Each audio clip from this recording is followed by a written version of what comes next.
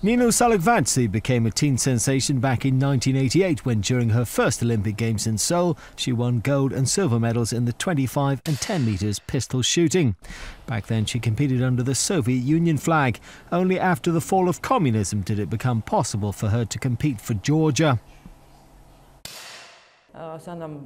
Starting in 1985, I was competing as a member of the Soviet team, and nobody could challenge my place there until the fall of the Soviet Union. Then Georgia became independent and I started to compete for my country. I remember my father used to tell me, if you want to be part of an Olympic team, you have to be much better than your teammates.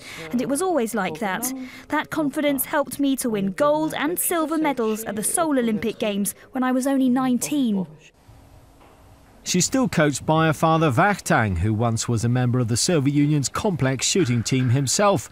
Currently, Nino trains the young generation of Georgian pistol shooters at the range in the capital Tbilisi that she's established. This time the 43-year-old will be carrying the Georgian flag at the opening ceremony, along with making a milestone appearance.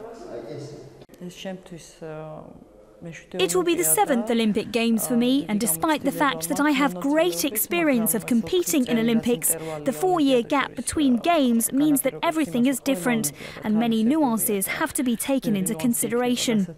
I am very happy and honoured that this year my country has given me the opportunity to carry the Georgian flag during the opening ceremony of the Olympic Games.